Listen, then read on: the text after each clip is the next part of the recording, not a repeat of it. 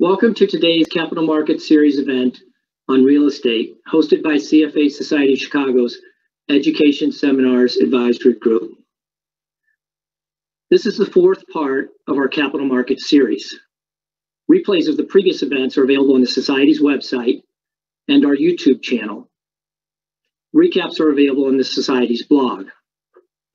Information on upcoming events can be found on the Society's website at www.cfachicago.org.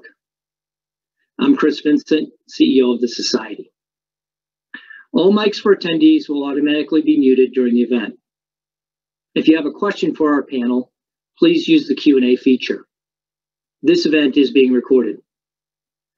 Today's discussion will be moderated by Danny Kaufman, Senior Managing Director and co-head of the Chicago office, JLL Capital Markets Americas.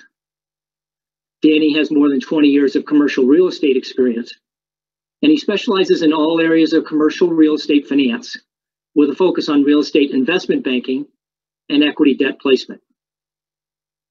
Joining Danny for today's discussion are Emi Adachi, Senior Vice President and Deputy Director of North American Investment Research at Heitman, Brad Grease, America's co-CIO and head of U.S. transactions at LaSalle, and Michael Nigro, Managing Director and head of real estate value add and development for the Americas at DWS.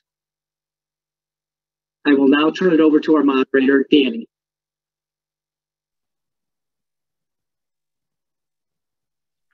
Chris, thank you very much.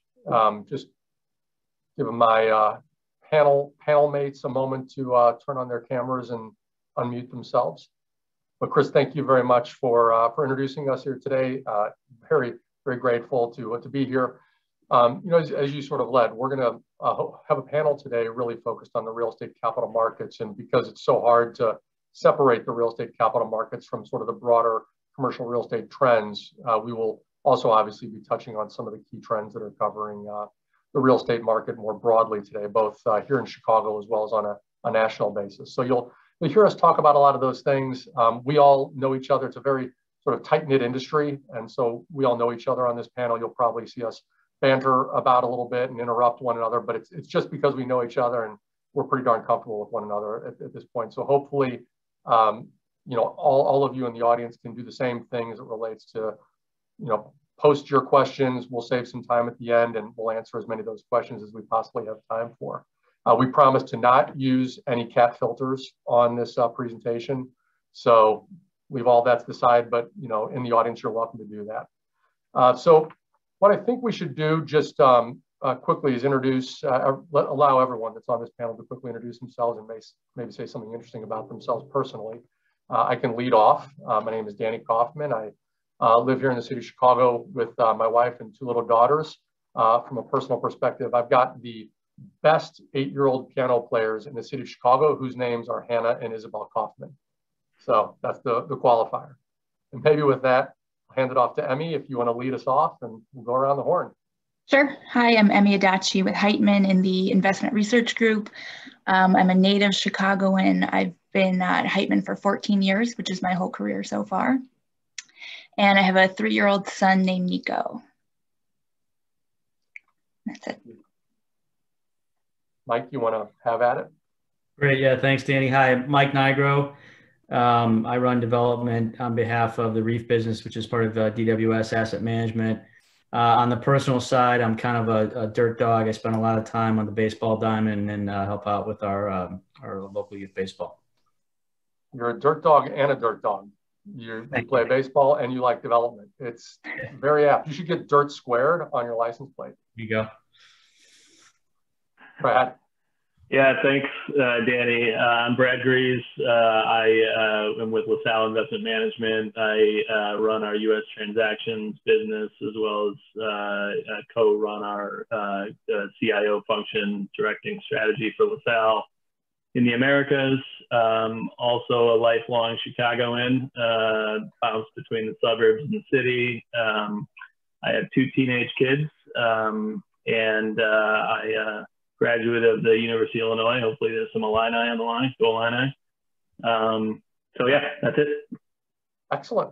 Well, I think with that, why don't we kick it off and get into our discussion? And Brad, maybe you could kick us off, given sort of your role as CIO at LIM, you're obviously interfacing with quite a few of your investor clients, on a very regular basis. How are you advising them? What are you telling them to be focused on? And I think it's actually a good broad question that the rest of the panelists can chime in on as well. Sure. It is a good question, and I think the answer is it sort of depends on the investor and what their appetite is for risk. So if you just sort of segment it between what we would consider core risk and higher risk and higher return, for core investors, we're really advising them to invest now, given the relative value in real estate versus the alternatives that they have in the low interest rate environment. We think makes investing dollars today that much more valuable. We're also advising clients to the extent that they have the capacity to modestly increase leverage to take advantage of the current interest rate environment. That could be floating rate debt or locking in long-term fixed rate financing. From an asset class standpoint, we definitely are advising our clients to lean into the industrial sector and take risk in the industrial sector. So we're investing from core all the way out through development and taking advantage of the tailwinds in that sector. We also think that residential investments, and not just your traditional for rent multifamily investments, but some alternatives in that space that have some nice fundamentals tailwinds are a nice place to put core money. And then I'd say we're advising them to be a little bit cautious on office and retail. I think there's some secular changes and uncertainty, which means risk around those sectors. And you either need to be able to quantify that risk and then get paid a return on it. And I think that's difficult to do right now. So we're advising our clients to be cautious within those two sectors as well. And maybe before we get sort of the research perspective on that, just for this audience, Brad, you referenced the alternatives, which, at JLL, we sort of refer to as the other, one of the four major asset classes at this point. Maybe just what do you mean by that? Yeah, well, it can mean different things to different folks, but in the institutional universe, that could mean something like self-storage or medical office real estate, healthcare real estate in general. I was specifically referring to alternatives in the residential sector, which can include active adult, and can include a really growing segment right now, which is single family for rent residential. So those are just a handful of the kind of non-primary core food group segments. Yeah, and for the audience, that's become a really big part of the conversation as it relates to real estate investing today, is looking for alternative investment types outside of the four major food groups: office, industrial, multi-housing, and retail. I mean, just out of curiosity, from a research perspective, how does that line up to how you're thinking about the world on the Heitman side? Yeah, it's very similar from a sector perspective. So I think you'll hear a lot of the same themes come out of this discussion. And that's part of what makes it tough, right? Because there's a lot of capital looking to go into the same sectors and a lot of capital not looking at certain sectors. So we have a couple of themes that we've been telling to our investors recently. So echoing Brad, now is probably a good time to make a lot of investments. Early in recoveries tends to be a good time. In those in favor sectors, whether it's industrial, residential, some of the non-traditionals or alternatives, we kind of have two themes. So in ones where we have really high conviction and kind of a strong track record of experience, like self-storage or medical office, we think it's, even though there's lots of capital coming in and pricing is pretty rich, we think it's still a good time to keep investing because there's continued runway for growth. There is a lot of money that's interested in some of these newer sectors like life sciences and data centers. And in those where we don't feel like we have quite as much conviction yet, and we don't know the markets as well, and in many cases, it's a pretty small investable universe, then we're kind of advising just have patience with these in favor sectors because there's so much money trying to flow into them. And then finally, I would just say, again, with those out of favor sectors like office and retail, be patient, but we're always looking out, for those opportunities and hoping, looking to see when the time is right to make some kind of move. Yeah, very, very interesting. The sort of two logical paths for entry into commercial real estate is the private markets, which we're primarily talking about right now as it relates to the background of this panel, and then there's the public markets through REIT vehicles. And we had I thought a really interesting conversation in preparation for this panel, comparing some of those correlations and some of the returns on the NCREIF index versus the REIT indices. Mike, I think you had some interesting commentary on that. It might be interesting to share, given that a lot of the members of this audience are probably focused on the public markets. Yeah, I mean, the public markets, obviously, with being liquid and being able to trade daily, saw incredible volatility at the onset of COVID with some of the stocks, and that the publicly traded stocks tend to be sector specific. So you saw some retail stocks down by as much as 45%. Private real estate we call illiquid because you can't just sell it overnight. And so the reality was, whereas everybody expected there to be significant devaluation, in our world, in the direct private real estate world, actually ended up being a pretty decent year, on the aggregate. Obviously, hospitality took a big hit, down as much as 25% in the Odyssey Index, and retail, you ended up being down about 7%, which is more tempered than you would think. And then industrial, which has been the best performer over the past 5 years, ended up year-end having about a 14% year. So, that gives you an idea as to what the returns look like by sector type in our world. But that dispersion of 14% on industrial versus -7 on retail is a very large, maybe even the largest by historical standards. Yeah, and I think, but interesting to note that the degree of dispersion amongst sort of returns and immediate response to the COVID pandemic, they were much more pronounced, within the public markets. Yes. As it relative to, what institutional investors saw in the private markets, or private owners in the private markets. And Brad, you had some good comments, I think, on that as it relates to correlation. Yeah, I mean, the reality is a lot of people will seek investments in the public REIT sectors, looking for exposure to real estate and thinking that is more correlated to private real estate and less correlated to the broader public market, but that's just not the case. The REIT sector is more correlated to other public market indices, and that's one of the great benefits of private real estate is that it doesn't track the public equity markets, and the volatility that Mike just mentioned.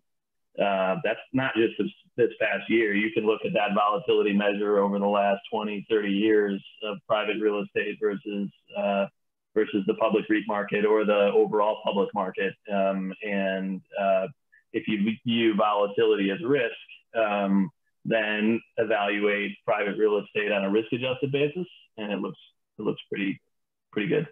Yeah. Yeah, it's actually a fairly good segue to one of those next major topics.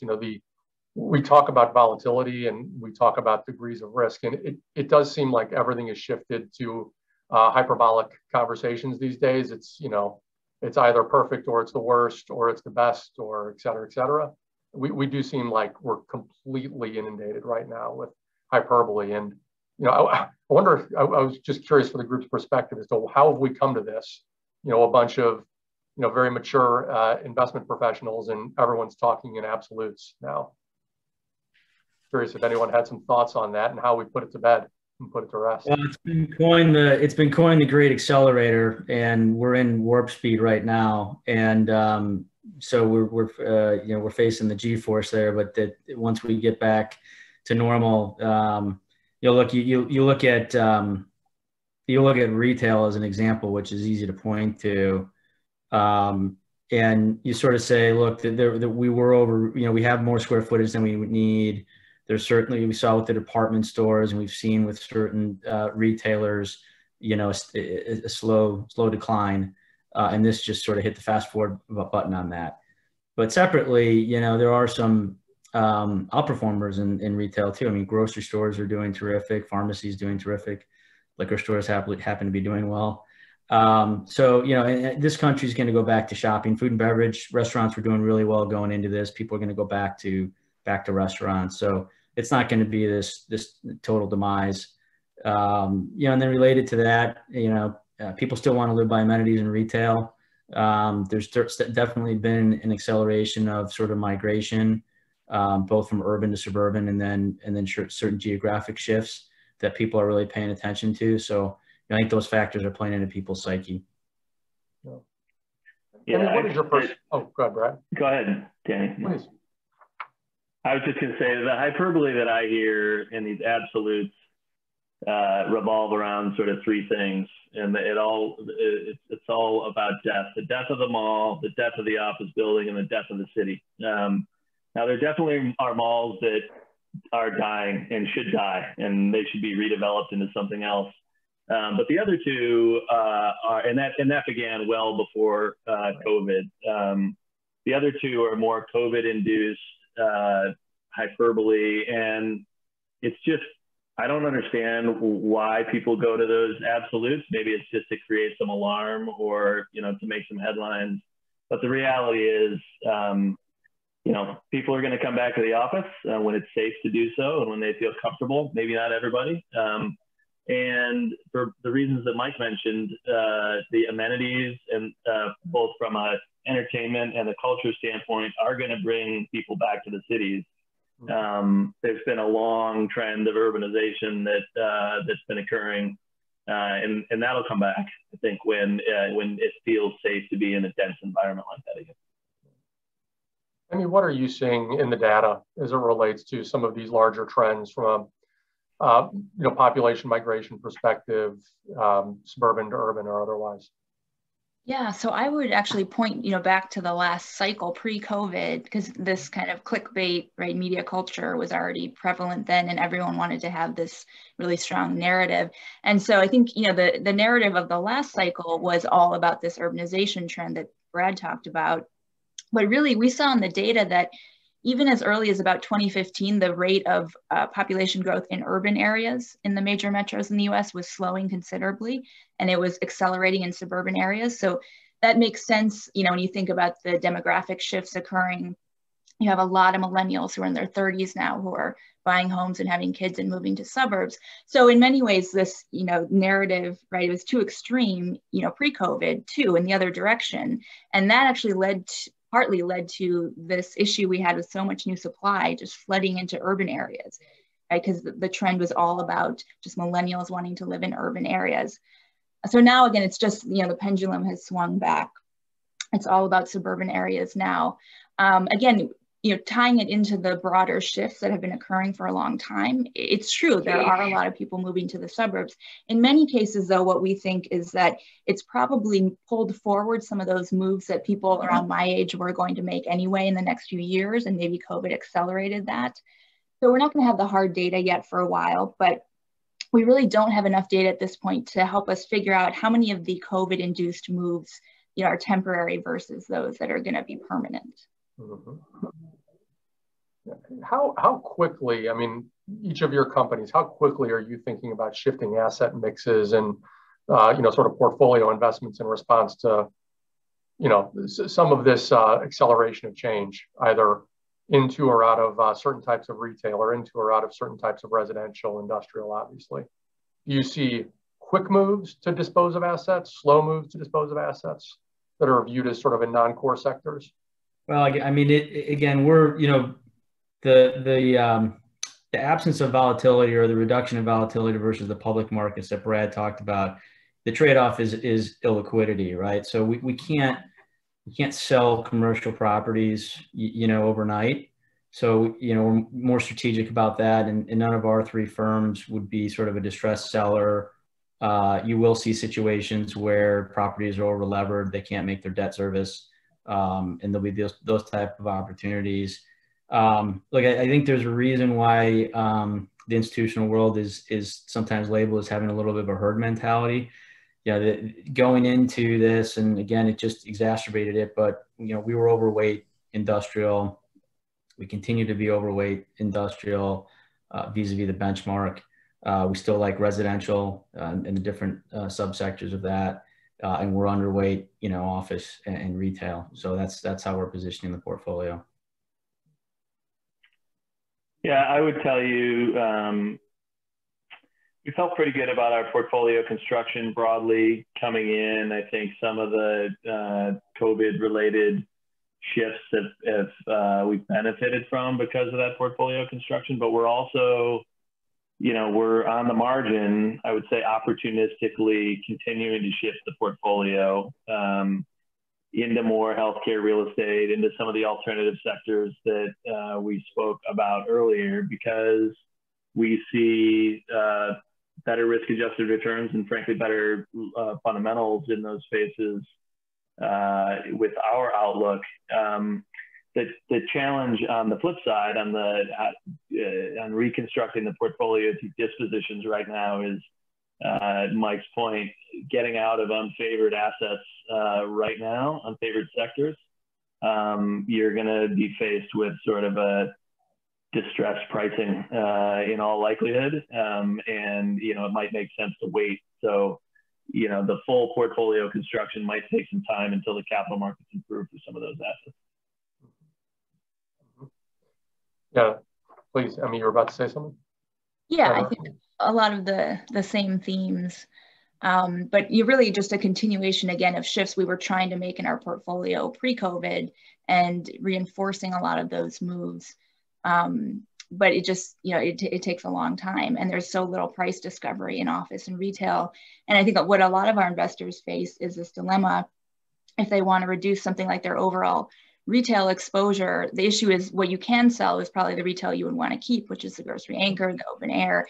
The malls are completely illiquid right now. So it's very, very challenging to figure out what to do with those.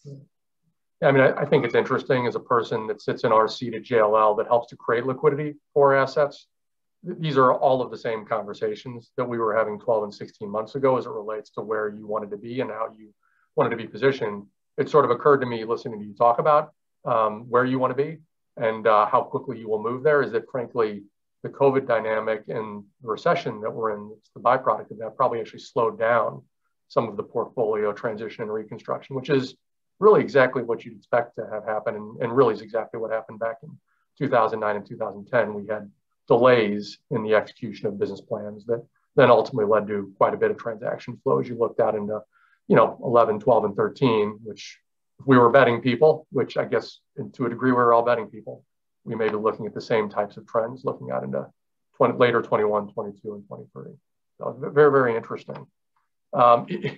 It does, just to sort of shifting gears a little bit geographically, I just thought a great question that one of us posed, and I'll let that person take credit for it if they choose to. But the question that was posed was, if you were the CEO or the COO of a major Fortune 500 company, and you were considering a move, and you had to pick the 3 cities, and you think about that as, Western, Central, and Eastern districts that you would send your team out into the field to explore and test, what 3 cities, what 3 MSAs would you target and why? I think that's a super interesting question for the world we're in right now. So I'll put it out to you. Whoever wants to speak first. It's a great question, Danny. It's really a great question, Mike. I'll speak to a consensus answer too. I mean, with all due love for the New York, Chicago, and San Francisco, which is where our 3 corporate headquarters are, your scouts would be looking in, Phoenix, maybe Denver, probably somewhere in Texas, Dallas. Austin's great, maybe a little bit hard logistically with the airport, but a lot of love for Austin, and Atlanta or Miami, or maybe Tampa in Florida. So that kind of plays a little bit into the southern migration movement that's going on. But why? That's really the interesting part of the question. Why those? What would sort of drive the selection of those 3 markets from a talent perspective or otherwise? I think Emmy would have an interesting perspective on that. Yeah. Well, so I disagreed, right? I was the outlier, and my choices were unpopular.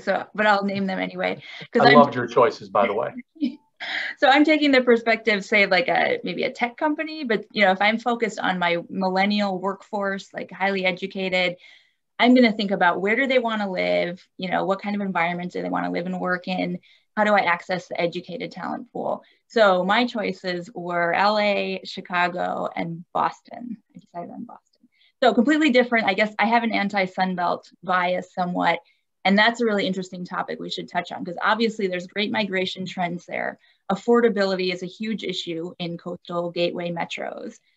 On the other hand, you have all these issues of things like climate risk, right, that are increasing in the Sunbelt. So, it's a really interesting time where all the momentum seems to be going to the Sunbelt for sure. But again, those would not be my choices. I think it depends on the nature of the company, the size of the company, the nature of their workforce, and the talent that they're trying to attract, and what that company does, right? If you're a tech company, you're probably likely to lean more towards someplace like Austin or Denver. But if you've got a huge workforce and you need a world-class airport to get anywhere in the world, international, then you're gonna probably lean towards someplace like Dallas or Atlanta, where you've got a much more diverse workforce, and an airport that can get, your people anywhere in the world pretty easily. Now, would you expect that company to locate on a tower basis or on a suburban campus basis? Well, I mean, a lot of people talk about the spoken hub model and how COVID is going to be a boom a little bit for suburban office. My personal opinion on that is that the suburban experience is competing with the home office experience, and that business companies have proven that people can work out of their homes when they need to be remote.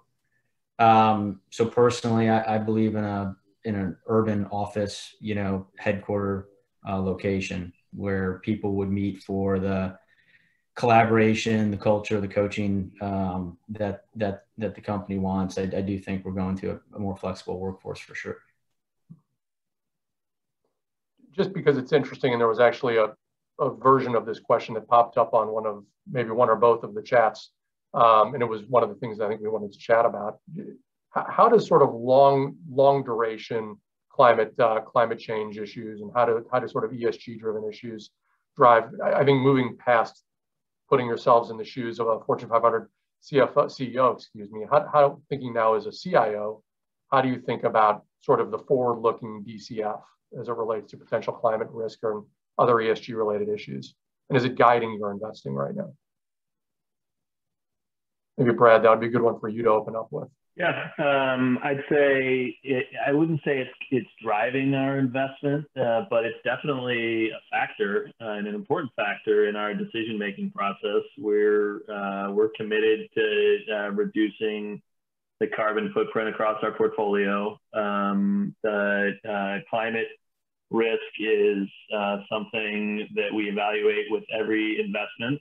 We think that you need to construct your portfolio appropriately relative to those risks, and that might mean being underweight to a place like Miami, and overweight to other areas that have less climate risk, and really evaluating the sustainability of every investment that you're making individually. So it's definitely. We have an ESG checklist we go through on every deal. We have a climate risk score that is presented on every investment committee memo. And so that's part of the overall decision-making process with respect to whether to proceed with that investment. Yeah. And Mike, you're in the development business. You're going to underwrite and program a super core 550 unit apartment tower in a market. And you're going to hold that deal for 10 years and then sell it to someone else who's going to hold it for 10 or 15 years. Are you looking out 20, 25 years into the future as to what their exit might look like from a climate risk perspective? Yeah, I mean, it's an easy decision from a ground up or a repositioning perspective, because you have the opportunity. I mean, look, 40% of carbon emissions come from buildings. It's a huge focus. It's harder to retrofit a building, and there's different alignment of interest with expense share between landlord and tenant and so forth. But when you're building something new. Our position, it's been this way since 2006, or for a long time, 15 years, has been that, if you're going to make it a Class A, rental building like you described, or office building, that it needs to be green, and you should build it that way. And there's certain standards that, that we can build to and get this commissioning and certification for. So it's kind of a no-brainer from a development perspective. Yeah, I didn't want to skip you if you had any commentary on this, because it's a very hot topic in our circles right now. I was on another panel similar to this, and we wound up spending half the time on climate change and ESG. It was fascinating. Yeah, so I would add to what Brad said. We have a similar process, but you also think about it in different dimensions of climate risk, and some of them are more imminent than others, right? So again, with some of these things, we can say 20 or 30 years in the future, maybe, there are going to be climate migrants within the US, and that's going to benefit Chicago or some of the northern cities. But there are also other climate risks that we're seeing already, including sea level rise, wildfire risk. So you have to assess those risks separately, right? And kind of cap exposure to any one dimension of those risks in the same way that you diversify your portfolio geographically, and in other ways. And then when you're thinking about that long-term hold, again, some of those risks are likely to come up sooner than others. Well, so why don't we shift gears again, just in the interest of kind of keeping the discussion moving, knowing that we want to save some time for questions at the end, which I see are starting to come in. Maybe talk a little bit about allocations and how you're targeting structured investments. And I think the two major questions that I'd have for the group there is, are you directing your investors to look at more core plus, more value add or opportunistic investing, number one, and number two, are you thinking more about structured finance and debt? And are your investors demanding more structured finance and debt investment vehicles that you might create to invest on their behalf as an alternative to fixed income? Those are a couple of things that we talk about quite a bit, and I'm curious for the group's reaction to it. I know you all have debt funds, so. I guess the first part of that question is a little tougher to answer, because most investors, as you are speaking with them, have sort of, from a risk profile standpoint, they've sort of identified where they want to play in the market. So you're sort of advising them on which products or which sectors to play in, and then. So if you just look at, setting aside what LaSalle does, but you just look at where capital raise has been recently, it's sort of the barbell approach to that risk spectrum, where a lot of money is flowed into structured debt products, where you're sort of you're protecting downside, and then the other side of that spectrum, targeting the higher return, the value added, the opportunistic. And so the void lately has been sort of in that middle sort of core plus space at least within the risk spectrum. Yeah, I mean, when we talk about core, real estate, it's typically we mean buying a building that's, leased up and sort of a lower risk, lower return proposition, which generally our investors as institutional investors are more, risk averse. I'm a development person, so I like the development risk. I like, owning at a true cost basis and being able to build state of the art. And again, there's risk in development, and a lot of our investors are annuity driven, so they have to wait a little bit for that annuity to come in. And kind of relate, so to Brad's point, at REIF, we started an industrial fund specific to the industrial sector that's called the REIF Core Plus Industrial Fund. There's really actually no kind of core plus at the asset level. I mean, maybe raise a roof or, but there's core and there's development. So that's why we call it, core plus. So it's kind of a hybrid approach, of those two. But we're definitely seeing, I think because of the competitiveness for the core product and how competitive the pricing, people are looking at the spreads for building in specific sectors like the residential and industrial, and are more apt to invest in that. So that's reflective of today's world. Yeah, and I think, Mike, I mean, we talk about this all the time, right? And I think you see it every day. It's very hard to buy true core right now, because the owners of those properties don't tend to want to sell them. They tend to want to hold them because they're very hard to come by. And so your job is to go find ways to develop to those core assets. And then not to dismiss debt, there has been an emergence of sort of non-traditional, debt funds with the lenders, kind of, traditional lenders, the banks and the life insurance companies, and tighten up a bit. That again is another kind of non-core strategy to play in the capital stack, which Danny, you do a lot of. So that is a growing investment option too. Yeah. I mean, one of the fundamental shifts we've seen over the course of the last 20 years is both the investment, the equity investments business as well as the debt business has really gone to an advised model. And as you've seen advisors proliferate on the equity investing side, the natural progression from a building of AUM perspective is to also advise as it relates to debt. And not all, but most of the insurance companies at this point have set up independent advisory businesses that advise their own general accounts as well as the accounts of others, and as have the traditional slate of equity investment advisors, whether it's LAM, Heitman, or Deutsche Bank REIF, or DWS, excuse me, too many names. So it is one of the byproducts of that is it has introduced really tremendous liquidity and really sticky liquidity across the full spectrum of both equity and debt investing, domestically as well as abroad.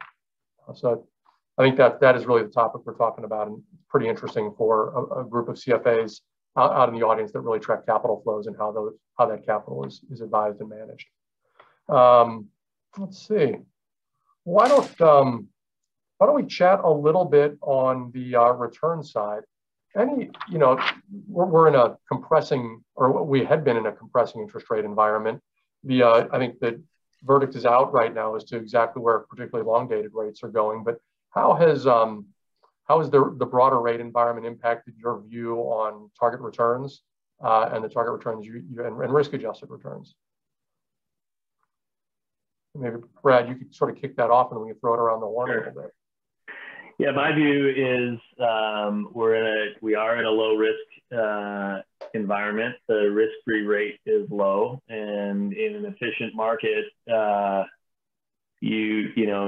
investments should be, your expected return should be a spread over that risk-free rate. So with a risk-free rate low, your expected return on any asset class ought to be also low from a historic standard level. And I think we're seeing that in the marketplace, and we're comfortable with that. The offset to that is the use of leverage, and you might, on an unlevered basis, sort of an all-cash look at something, the return's going to look pretty low, but when you can borrow at 2% versus a year ago that was 3.5%, you can make up some of that return via your levered equity return. So, but we're definitely seeing across the board, especially with some of the asset classes, growth profile being a little bit more muted from past cash flow projections. Returns are definitely lower today than they were 18 months ago. Yeah. Mike, how have you seen that manifest itself in terms of development yields and target development IRRs? It'd actually be interesting to hear your thoughts regionally on that topic. Yeah, I mean, like a lot of asset classes, and again, pegging off the risk-free rate, I mean, the total return expectations and, development is marked to core. So you sort of look at your core option and your cost to build versus what you're buying at. And, so 10-year total returns in the core space are somewhere in the 5 to 6%, 10-year total return before debt. And then depending on how much leverage you want to put on it, you can boost your returns. But again, the institutions don't leverage very much. A development is underwritten to typically a shorter term hold period, and so you're looking at probably low double digit returns before debt, and hopefully you're in the 14 to 16% leverage. You'll put more leverage on a development project. We average about 60% if we don't provide the debt ourselves, and then to your question about regionally, and I'll just kind of speak to the industrial and residential space because that's where most of the activity is. And we're certainly not building new shopping centers in the real estate world. You don't want to do a mall? No, more malls. The most competitive return environment would be in the Pacific Northwest for industrial. The Kent Valley is very competitive. California, it's very difficult to get projects entitled there. So, real good industrial or residential in California is going to be your lowest returning. And then the Northeast is also very competitive. And then Florida doesn't have a lot of available developable industrial and residential sites. So those are kind of the most competitive, lowest. How does a development yield in one of those top markets compare, just differential in basis points, to a slightly less competitive market? Developing an industrial property in the Northwest versus an industrial property in Pittsburgh. Okay, I mean, I'll give you Pittsburgh's a bad example. I think the return on cost is probably the best metric. So that's your first year of income over your costs. I'd say you could get somewhere between call it, give or take, a 75 basis point spread between, but that would be between the markets, the 25 or so markets that we would invest in. So it's even higher if you're in secondary or tertiary markets. So. Maybe, Brad, same question for you on the existing side. Core apartment building in, I don't know if you're investing in Tampa, Florida, but a Tampa, Florida versus in Atlanta, Georgia, or a Boston, Massachusetts, from your perspective. Yeah, I would tell you it's changed quite a bit. I think I would say both on the industrial side and the residential side, the demand for secondary markets from investors has increased substantially. And I would say, 18 months ago, maybe you were looking at 75 basis point spread from a Tampa to Atlanta, or Atlanta to a Boston maybe, but those spreads have compressed materially. Maybe you're getting 25 basis points differential right now, but probably nothing more than that. Yeah.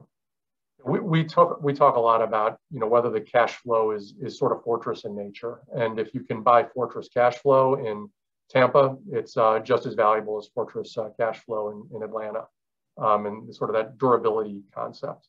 Whereas where you really do see the valuation disparities is when there are real questions demographically or otherwise, supply pipelines, et cetera, as it relates to the durability of those cash flows. So it very much ties to, I think, a lot of the things that we're hearing more broadly. So, I mean, then just sort of shifting gears to, and maybe just for a couple of more minutes before we do a final topic, any thoughts, just given that we're, sort of hitting recessionary cycle right now, bottom of the cycle, arguably. How are you thinking about putting projections together, looking out over the next 3 to 4 years until we get into more of an inflationary growth pro forma perspective, whether it's an acquisition or development, just growth factors on revenues, growth factors on expenses? I don't know, Emmy or Mike, any thoughts on those to kind of kick that part of the discussion off? I'd say from a kind of revenue and rent growth perspective, right. Obviously it varies regionally and by property sector, but in the ones where we do expect some better growth, we're starting to feel comfortable having some pretty big rent growth projections in industrial based on, the recent data that we're seeing. We have better visibility into actual lease rates. And the forecasts are pretty amazing. If you actually look at like the CoStar, other forecasts, I mean, you're seeing high single digit, annual rent growth numbers in markets like Philadelphia, Northern New Jersey. So speaking to, I think, Brad's point about some of these secondary, tertiary industrial locations really booming. On the apartment side, right, it's a little tougher because it's hard to determine when you should underwrite a rebound in urban apartment rents, right? Because a lot of that's dependent on the vaccine and when people return to work. And then the other side of it is the places that have seen the really strong momentum that we talked about, like the Sunbelt cities. I mean, some of them are just seeing massive amounts of supply in the pipeline, right? Those have only gotten bigger. So that makes it really hard when you're looking at an Austin or a Nashville and you're seeing that there's 4 or 5% of existing stock is under construction today. How do you approach that going forward? So we've been a little more focused on some of the markets that have been pretty solid performers, but aren't seeing as much new supply there. You know, I mean, related to that, it's cyclical, right? I mean, it's geographically specific and sector specific. So, you know, if Emmy gave us, you know, rent forecast for, you know, Midtown New York office right now, you know, over the next year or two, you know, it would be pretty muted. Same for San Francisco. And what that'll mean is that less new buildings will get built. You know, the vacancy will get absorbed, and then landlords will be able to push, you know, rents. And conversely, in the markets where there's good growth, and I mean, you know, there's markets where there is a lot of supply, like a market like Austin has a lot of supply, Nashville has a lot of supply. There's also a lot of, you know, growth that goes along with it too. And I think Austin's been a good example for, you know, quite a while now, that the demand has been able to keep pace, you know, with the supply. And so it really varies across, you know, across the country.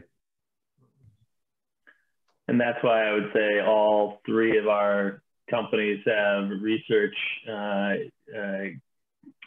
segments that really dive into the fundamentals of that sector in that market and forecast supply and demand and what that impact is on rent. So it's really sort of case by case, but it's even more challenging now than ever, particularly with something like office, I think, where there's a lot of uncertainty, particularly around the demand forecast. Yeah, I mean, for the audience, just what we're really hearing is just the professionalization and institutionalization of private commercial real estate investing. You know, has again been one of those mega trends over the last 25 years that has caused the capital base that underlies private real estate investing to just become much more sticky, much more stable and consistent over long cycles. It's not a market like it was back in the 1970s, where it was, you know, an insurance company that would come in and out of the market for particularly private syndications and things of that nature that could be very illiquid and very undercapitalized. And so, you know, very consistent with this panel, we've got a set of institutional investors that have very thoughtful and thorough processes involved in making their investments and then managing them from a fiduciary perspective. So it's a very different market than the one that existed when, I think, speak for myself, the five of us came into this business many years ago.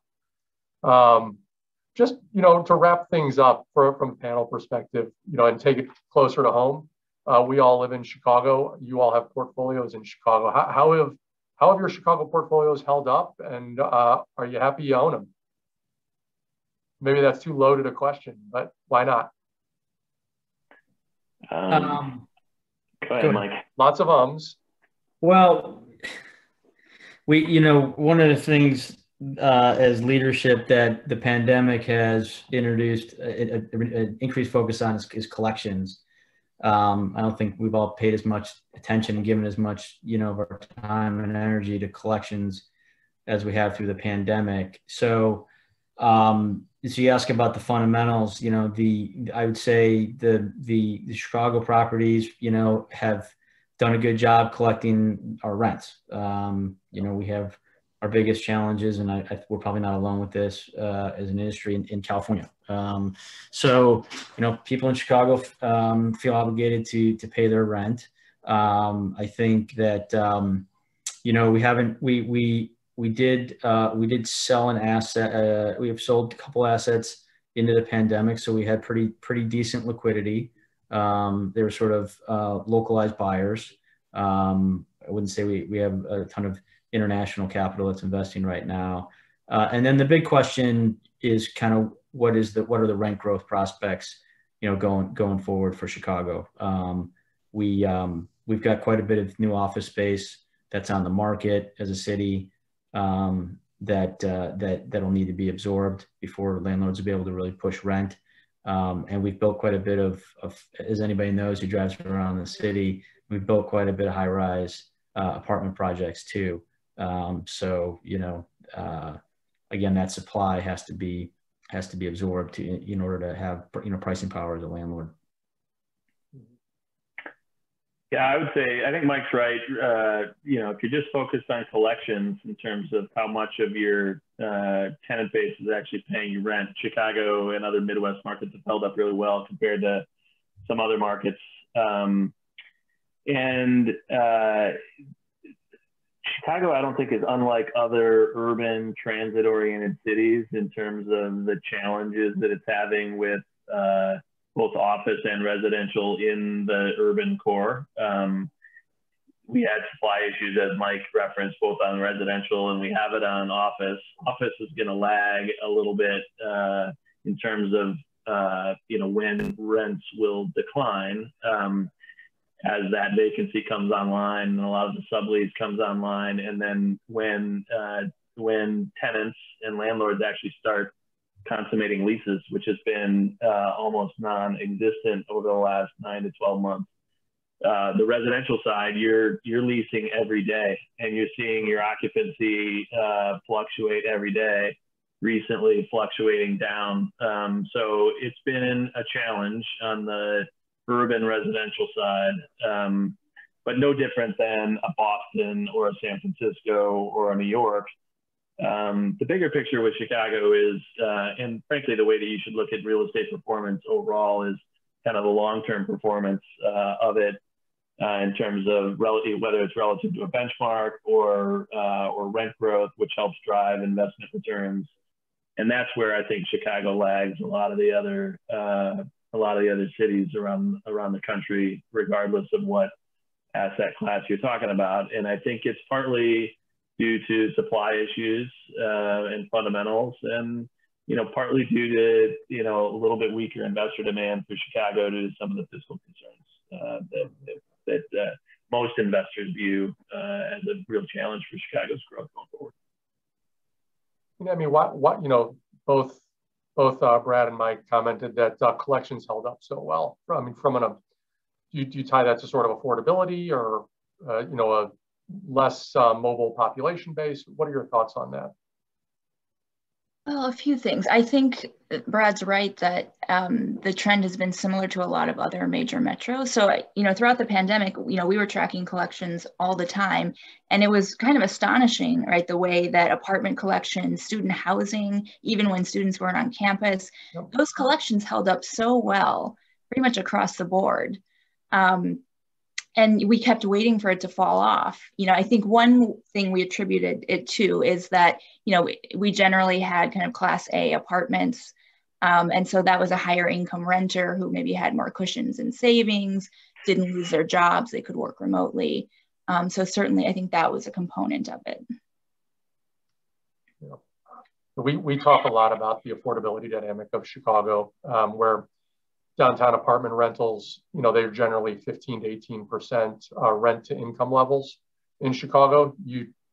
And generally speaking, those are occupants that are taking 750 to 850 square feet per human being.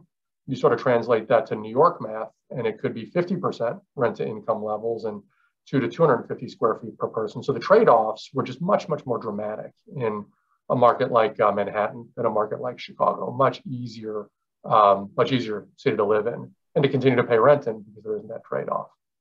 I do think that accounts for it. And the question is, will that affordability index really benefit Chicago on a go-forward basis, looking, well past the recession and into the recovery?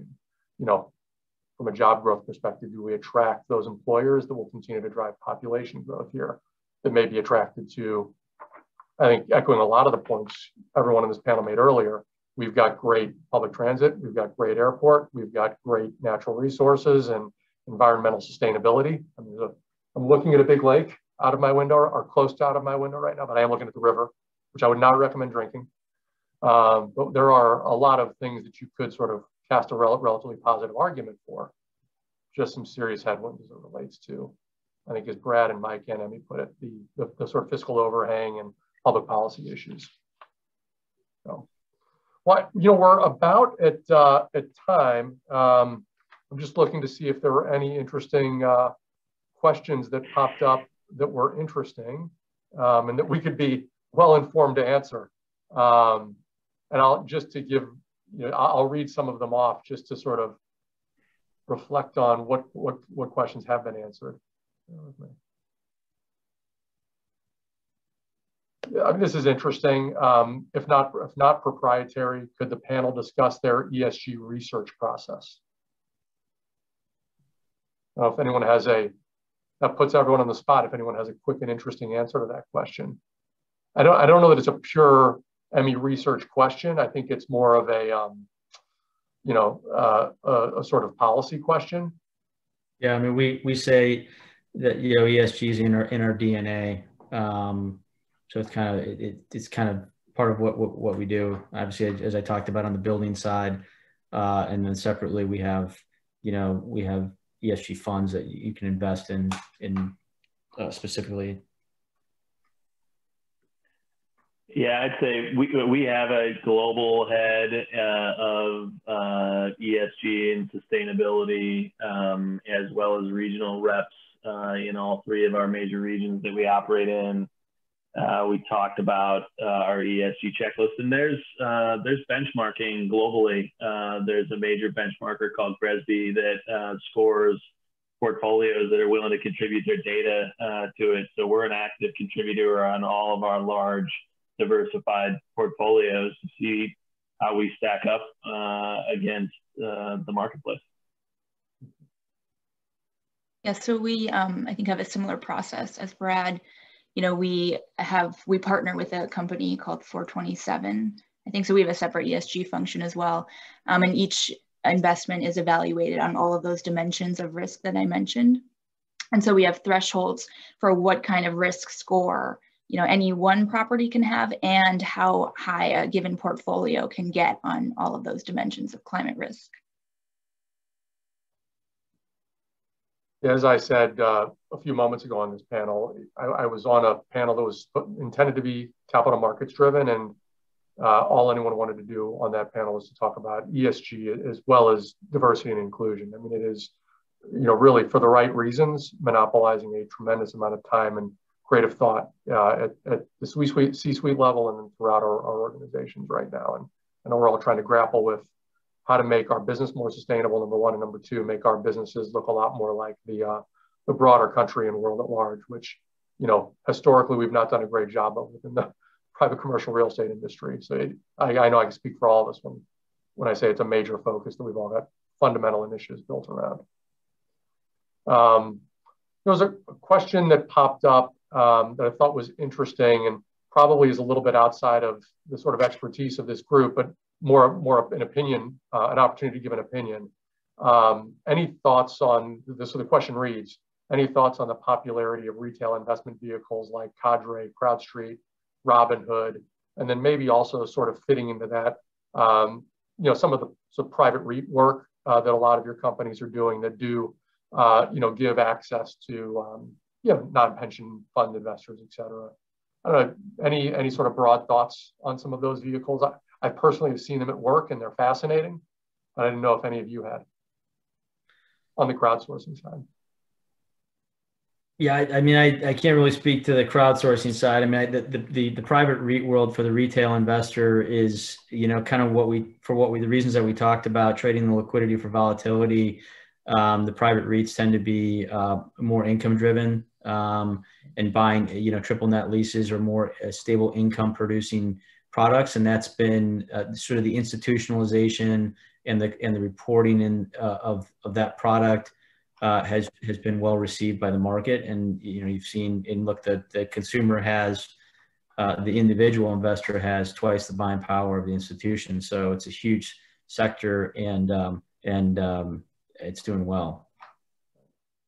Yeah, I think the other key for that sector, and again, I would probably speak more to the private REIT model, which is what some people would call 2.0 or 3.0 of that model. The key to that is liquidity, and the new model of the private REIT has figured out a way to provide investors liquidity on a regular basis. The old model, you basically tied up your cash and it was illiquid until the sponsor decided to, effectuate some sort of capital event. Whereas now, the portfolios are valued, ours is valued on a daily basis, and you can put in a redemption quest any given day and redeem out at that day's value. So that was huge for the retail investor, right? If they're looking at liquidity as being a big concern, and their alternative might have historically been the public REIT sector if they wanted to get exposure to real estate.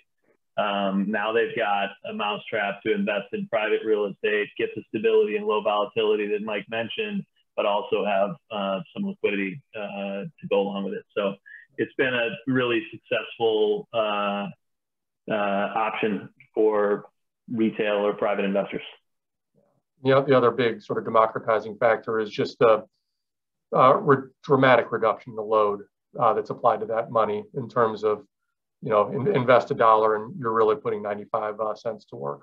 So that has been a major trend over the last several years, that private REIT 3.0, as I think Brad rightly put it. So I'm just looking to see if there are other questions. We're sort of coming to the top of the hour, and I think we're just about to sort of be out of time. And I wanted to use that unless anyone else on the panel had anything else to contribute or add.